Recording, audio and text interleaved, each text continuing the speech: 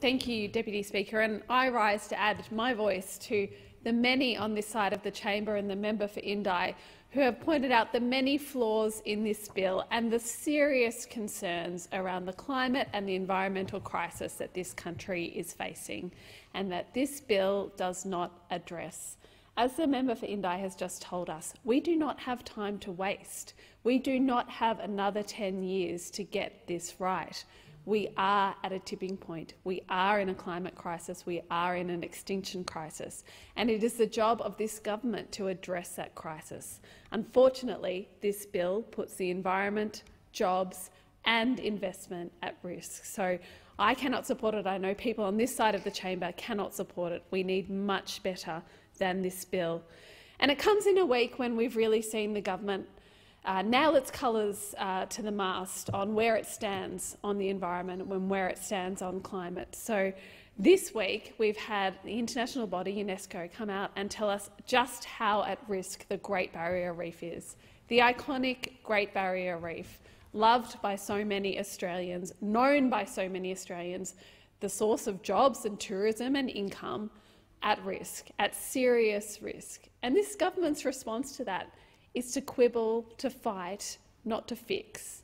It's not to think we're failing in our responsibility. We've got a responsibility to fix the reef now, to preserve it for the people who rely on it now and also for future generations. No, their response is to quibble. In the other place, we see members from the other side attempting to overthrow the work that's been done to preserve the Murray-Darling Basin. Again, an iconic part of Australia's natural landscape and an iconic part of what helps all of us to make sure that our country is productive, that it's an important part of our agricultural system. On the other side, they play politics with it as part of some kind of revamped Nationals leadership bid that's happening, and I can't explain the intricacies of that, but as some part of that, they decide to play politics with the Murray-Darling Basin plan. So it is unacceptable that that is what this government is doing with our environment. We are past the point of playing politics with this. This bill falls well short of the Samuel Review final report. And that review was the most significant opportunity for reform in the last 20 years, and this government has squandered it. We had favourable conditions for reform. The opposition was prepared to be constructive. We want this to work. We had a well-respected review chair in place who's worked with leaders from agriculture, from resources and business, as well as traditional owners, conservationists and academics. But what we've got in front of us does not live up to that review. It does not give us the independent cop on the beat. It does not set the standards we know we need to preserve our environment, to make sure we're tackling the climate crisis.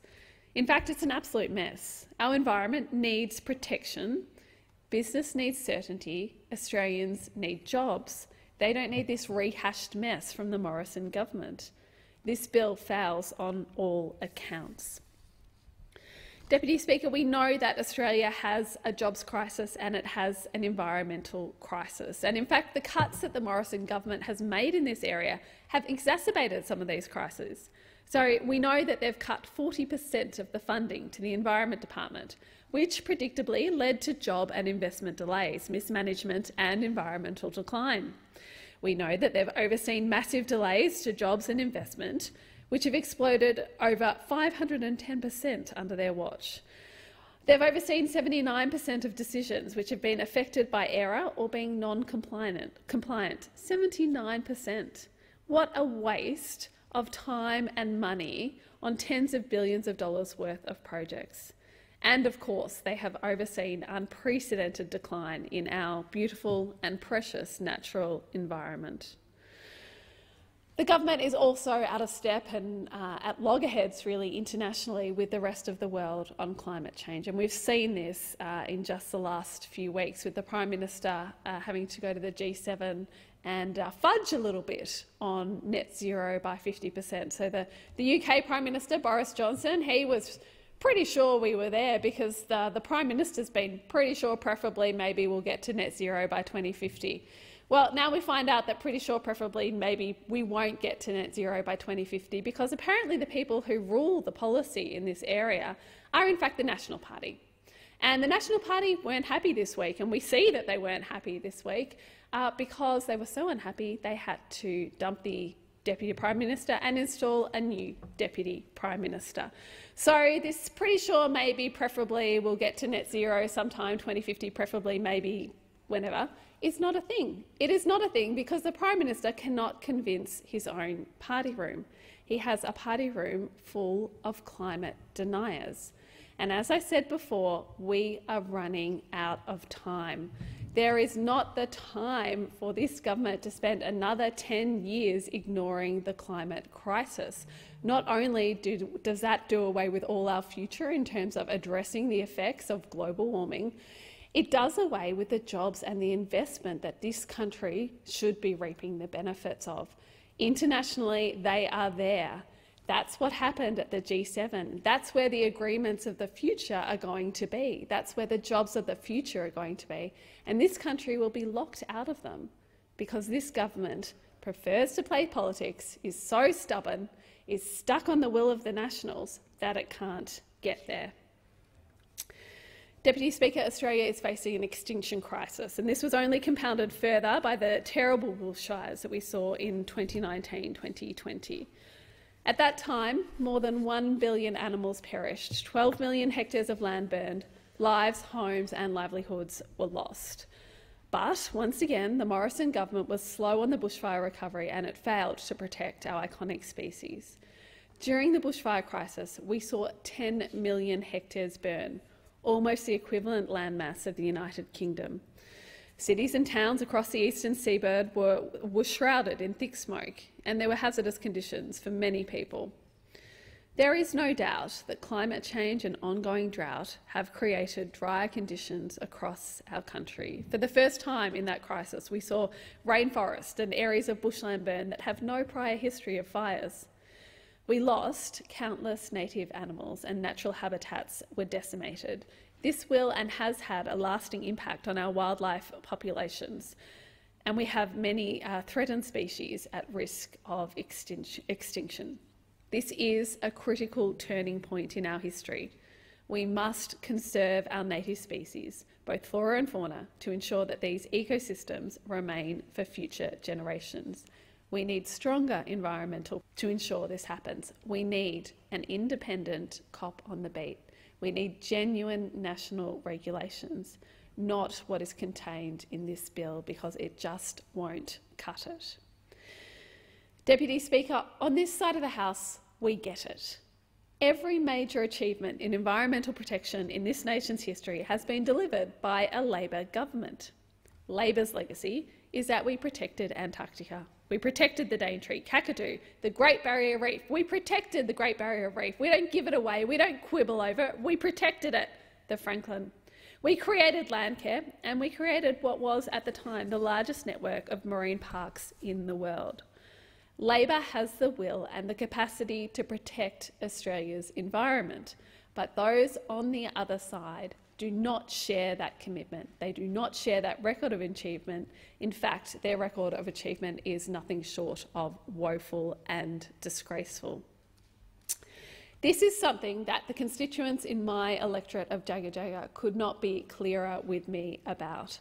I have had hundreds of people contact me and my office to tell me that they are incredibly worried about the future, that they want real action on climate change, and that they do not support this weak non-protection bill that this government has put forward. And they have asked me time and time again to speak up in this place for better, to speak up for the environmental protection that this country needs and deserves. So I am here today doing just that, asking this government, telling this government it must do better. My constituents rely on the evidence of scientists, and the correspondence I've received from them and the conversations I've had with them expresses their deep frustration that we are stuck in a political, ideological war because this government will not recognise the science and will not do its job, but instead continues to try to play politics. This is too important for a political game. The science is real, climate change is real, our environment needs protection, and now is the time for this government to show strong leadership. Now is the time for a genuine Protection Act that genuinely protects our environment. Now is the time for a commitment to net zero, a genuine commitment to net zero, not probably, preferably, maybe sometime. Now is the time for that commitment. We do not have time to waste.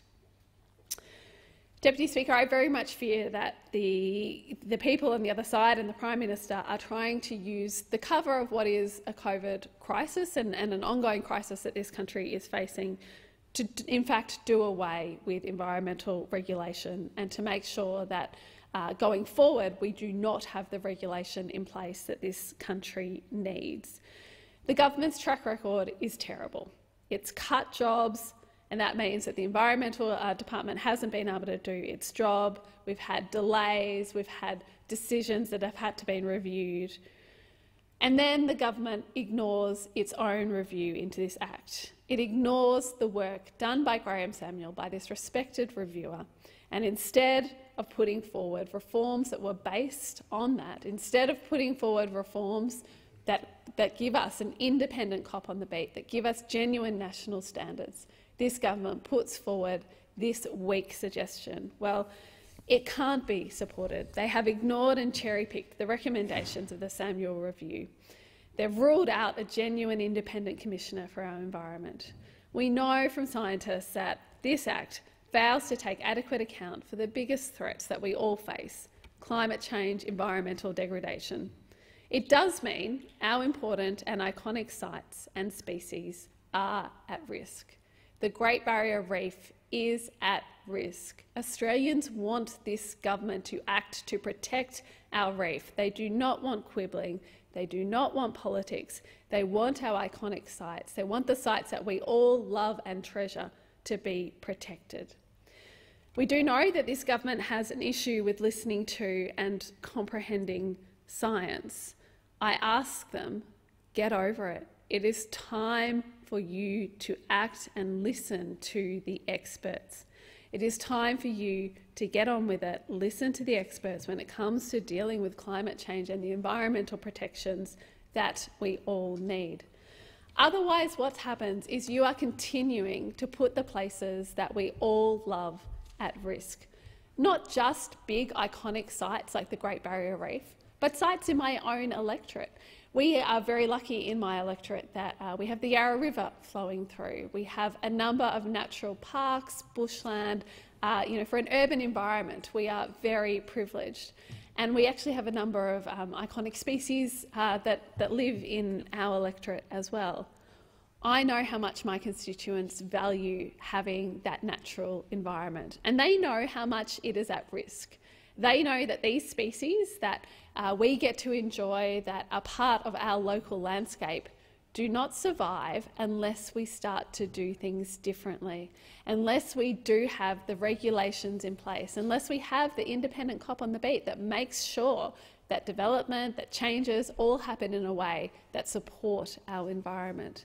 That's not what this bill gives us. It is what this country needs. It is what my constituents need. So I want to assure all the people in my community who have contacted me and who continue to contact me about their concerns about this bill.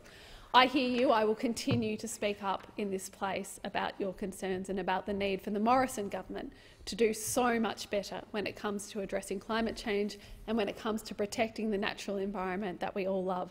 And I know that I am joined by so many Labor colleagues on this side who understand that this is a crisis. It is a climate crisis. It is an environmental crisis. We must act now. We need a government that gets it. The Morrison government must act. The question now is that the amendment moved by the honourable member for Clark to the amendment moved by the member for Griffith